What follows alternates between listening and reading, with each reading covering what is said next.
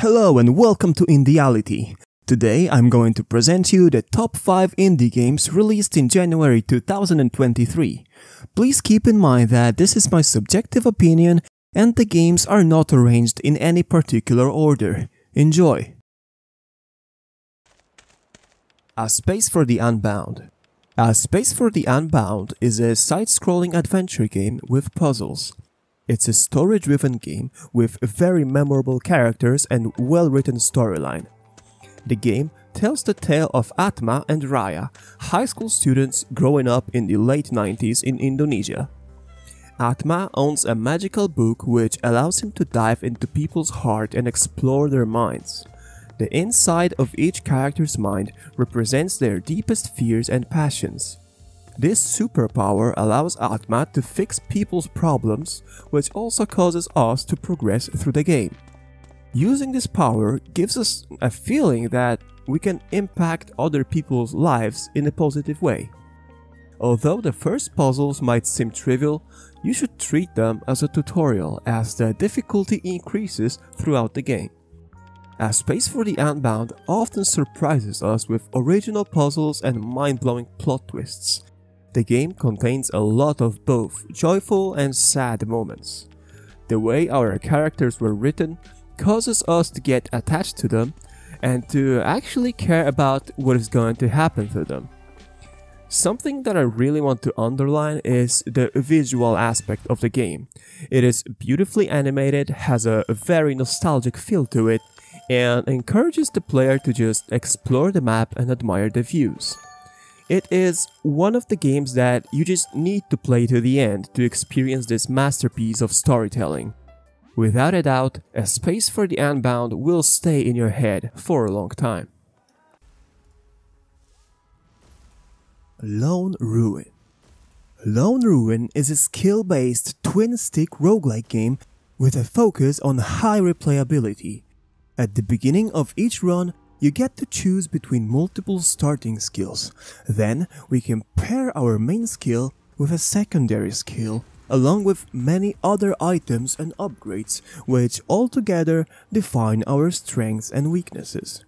The amount of skills allow us to create a lot of different builds, which encourages us to try new combos in every run. Each skill can be upgraded in many different ways, which gives us even more variety. While playing the game, I had a constant feeling that it was heavily inspired by Hades, due to many similarities, so if you are a fan of Hades, it might be a good idea to give Lone Ruin a try as well. If I had to describe this game in one word, it would be satisfaction. The game is smooth and the character's movement is very responsive to our input, which combined with beautiful animations and difficult fights gives us a well-balanced mix of challenge and satisfaction. And talking about challenge, it's not an easy game. You are probably going to die a couple of times before you finally win your first run. But that's what we love about roguelikes, isn't it? There isn't much story to the game. I'd rather say it's all about testing our skills and patience. The game's replayability comes from the fact that losing is always caused by our own mistakes, which motivates us to try again and eliminate those mistakes, maybe with a different build or strategy. The game still has a lot of room for improvement, but it is already fun in its current state. Is it going to become my favorite roguelike? Probably no. Is it fun and worth a shot? Absolutely. Farlanders. Farlanders is a retro-inspired turn-based city builder in which you have to build and manage your colony on Mars. Use specialized tools to terraform the planet, build residential areas for your workers, and gather various resources to expand your colony. It is quite a difficult game as it regularly requires you to make the right decisions. Every turn, you need to decide what is the best way to spend your resources and which tiles you want to terraform using the innovative puzzle-like terraforming system. There are specific combinations of tiles that can create new objects when paired properly. Luckily enough, you don't need to memorize all the combos, as the entire list is always available in the manual. Like almost every base builder, the game also contains a technology tree, which allows you to discover new buildings and expand your colony. If you ever run out of important resources, fear not, you don't need to restart the game just yet. There is a trading system which allows you to buy specific resources to make sure your mission on Mars is successful. At the current stage of the game, you can choose between two game modes, campaign and free play, but there are more to come, such as daily challenges and sandbox. Each game you play feels completely different as the maps are generated procedurally with the option to adjust the difficulty to your likings. If you are into strategy games or base building simulators, make sure to give this one a try. Inkulinati. Inkulinati is a turn-based strategy game based on medieval manuscripts. You play as a hero who can spawn soldiers onto the battlefield by drawing them. You are limited only by the amount of your ink, which you can collect at the end of each turn. You start your journey with 3 different soldiers and then grow your arsenal as you progress through the game. During your adventure, you are going to encounter multiple events that will allow you to recruit new units, heal your Inkulinati, get certain buffs and upgrades, and more. The game has a very strategic aspect to it and requires you to find the right tactic to beat certain levels. There are many unique mechanics to learn, and mastering each of them will highly increase your chances of winning.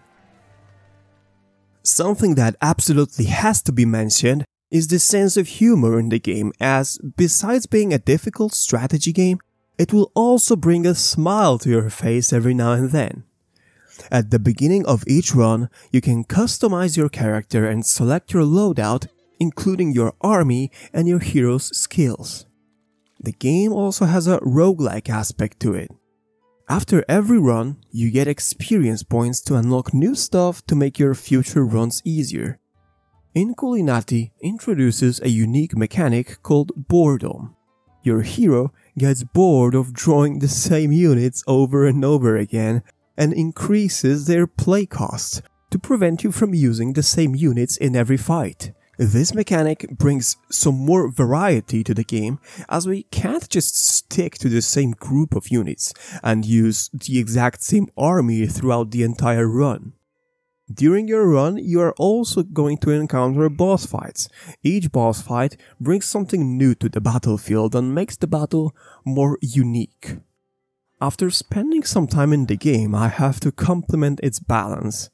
It feels like the devs spent a lot of time making sure that each unit is viable and there are no overpowered units that make others look less useful. I had an absolute blast playing Inkulinati and I'm looking forward for the future updates.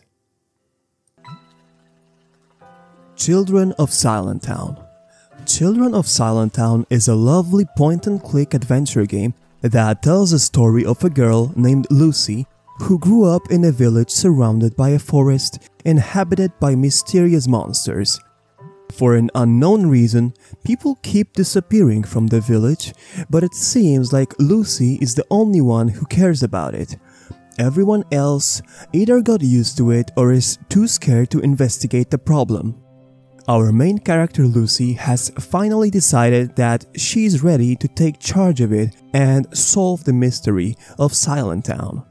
I cannot praise the audiovisual aspect of the game enough. The charm to the art style and music is irresistible, but the game also has much more to offer. During your journey, you're going to encounter many puzzles which will get more difficult with time, and most importantly, they always feel both challenging and rewarding. Other than puzzles, the game also contains a lot of collectibles to find, which I'm sure many of you will highly appreciate. Children of Silentown is a very immersive game. The story, the satisfaction after solving each puzzle, the brilliant music and gorgeous art style make it hard to stop playing the game, as you will constantly want more. As the story develops, we get to learn more and more about all the mysterious occurrences in the village, as the story is really well written. There is also a dark side to this game, as from time to time the visuals change from bright and colorful to dark and creepy. Something I also really appreciate is that you can play the game using only your mouse, which is very comfortable. Personally, I have to admit that Children of Silentown was my favorite indie game of January, and I can't recommend it enough. If you haven't yet, go and play it yourself. You will not be disappointed.